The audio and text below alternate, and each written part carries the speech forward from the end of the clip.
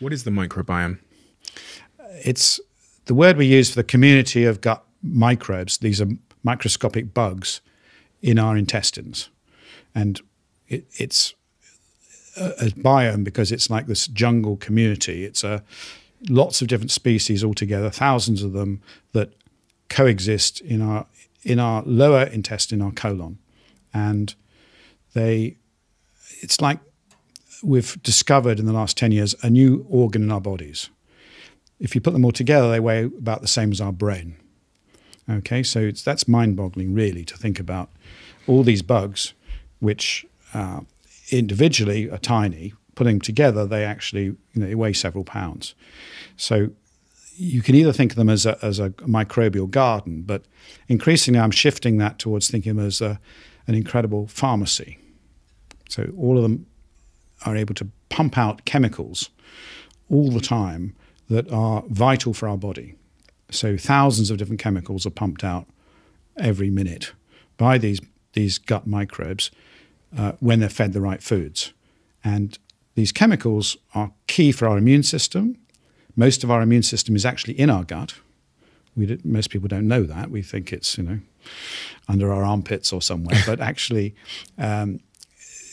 all the immune cells are actually talking all the time to our gut microbes through these chemicals. And that our immune system obviously is crucial for our whole body and fighting aging and cancer, COVID, infections, allergies, all these kind of things. So then you've also got the microbes can produce chemicals that affect the brain and will make the difference between you being happy or sad, or we know that they're vital in depression. Important for regulating how much you eat, your appetite, when you feel full. They also provide key vitamins for you, all the B vitamins and many other components, neurochemicals like serotonin that's key for the happiness, and how antidepressants work are all produced by your gut microbes. So we're slowly learning that these guys are absolutely crucial to how our body responds to anything coming into it, whether it's painkillers, whether it's antidepressants, whether it's chemicals in the form of food.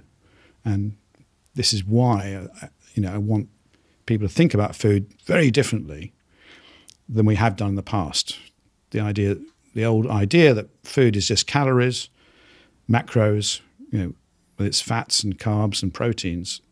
Those four things, that's 100 years old mentality. But key to it is this core of our gut health, which we've ignored totally. And this was this big aha moment for me after research for 10 years. Why would identical twins be different? What could it be? And it turns out their gut microbes are different. That's the only thing I've ever found in 30 years that's really different about identical twins. And that explains why one gets cancer, the other one doesn't, why one gets an autoimmune disease, or one's depressed and one's happy. So for me, the twins were a perfect, obvious way to show that how important these microbes are for all of us. What are some of the biggest myths you encountered as you started researching the microbiome that most people currently believe, that I probably sat here now believe, about how to keep my my gut healthy? What are some of those key myths? Because I know you like myth busting. Well, I think most people believe that probiotics in yogurt get killed by your stomach acid. So they don't work because everything gets killed off. That's a common one I hear. But they don't? No. Some get killed, but you're ingesting billions, so always enough get through to have an effect. And we know that probiotics do work, although the best probiotics are in food rather than in capsules. And there's plenty of fermented foods, which is the same. I think most people know very little about microbes. They think that most of them are harmful. So, they cultured this microbe, or they found a parasite. 50,000 people we've now looked at their gut microbes in the US and the UK. In the UK, 24% have a parasite. And that parasite is actually beneficial. It's called blastocystis, and it's associated with good health, being thinner, having less internal fat, lower blood pressure. And, in the past, we're trying to kill it off. And actually, the reason we're in this state is we've killed off a lot of our good bugs. So I think people need to realize that most of the bugs in our system are trying to help us. And we've actually lost half of the good ones compared to if you go to hunter-gatherers or, I spent some time with the Hadza tribe in Africa, and, they have twice the number of species that we have because they don't pop antibiotics, they don't have sterile foods, they have a very wide range of diverse plants, etc. So I think people think that, their gut microbes are really only there to hurt them when they have a bad kebab or something. They don't think of all the positive benefits. They don't think that you need to build them up, and that actually, they're like the more you've got, the better it is. How do I build them up? How do I become more like that tribe? You have to have a more diverse range of plants.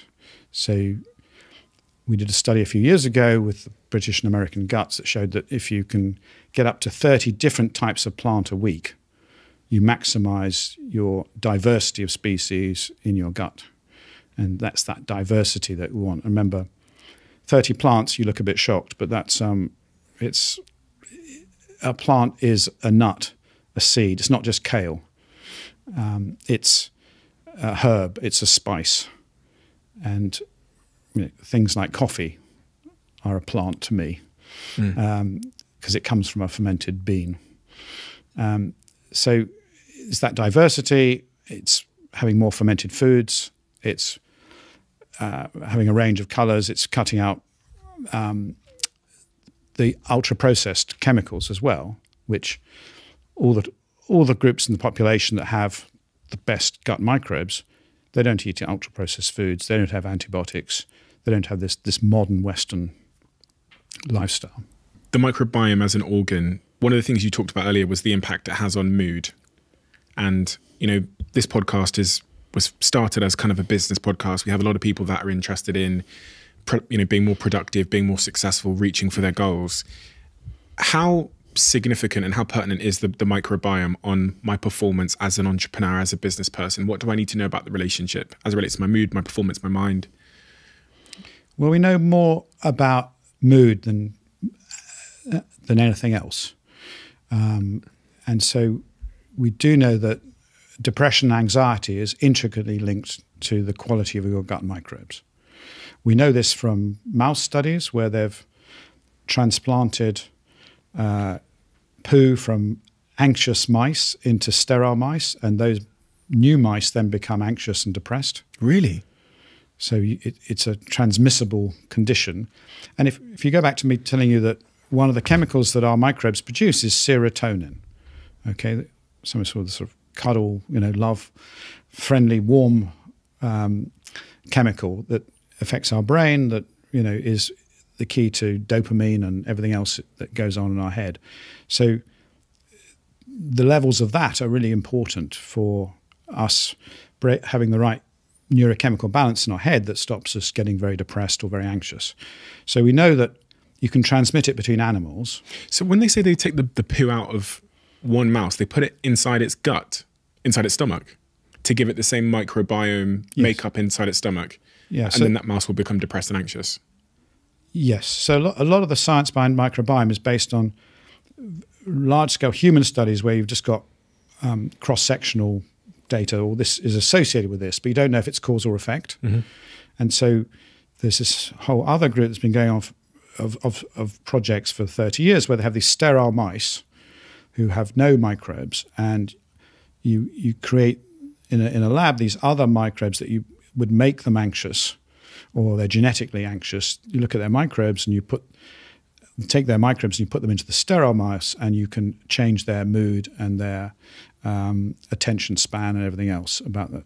So that shows that these have a direct effect rather than just being secondary.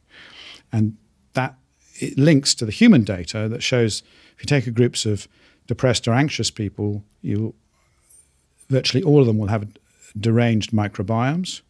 and be producing abnormal chemicals. And there have been now some recent studies showing that compared to traditional antidepressant medication, probiotics do as well in many of these studies if you give a course of probiotic medication. But even more impressive is if you give them a Mediterranean gut-friendly diet. You get actually better results with more remission than you do with antidepressant medication. So it's one of the best examples of how feeding your gut can actually improve your mood. And it's particularly important because we're seeing an epidemic of anxiety and depression. That's partly because of not having many good gut microbes to start with, lots of junk food diets, which make it worse. And then, of course, once you go into that cycle, once you're depressed, you're not thinking about food. The last thing you want to go out and is, oh, I've got to go and get my kimchi today. It's just fuel.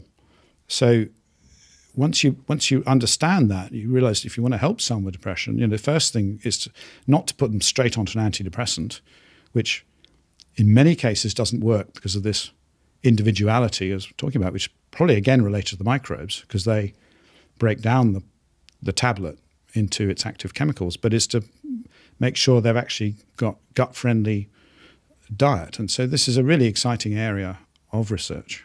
If you love the Diary of a CEO brand and you watch this channel, please do me a huge favor. Become part of the 15% of the viewers on this channel that have hit the subscribe button. It helps us tremendously, and the bigger the channel gets, the bigger the guests.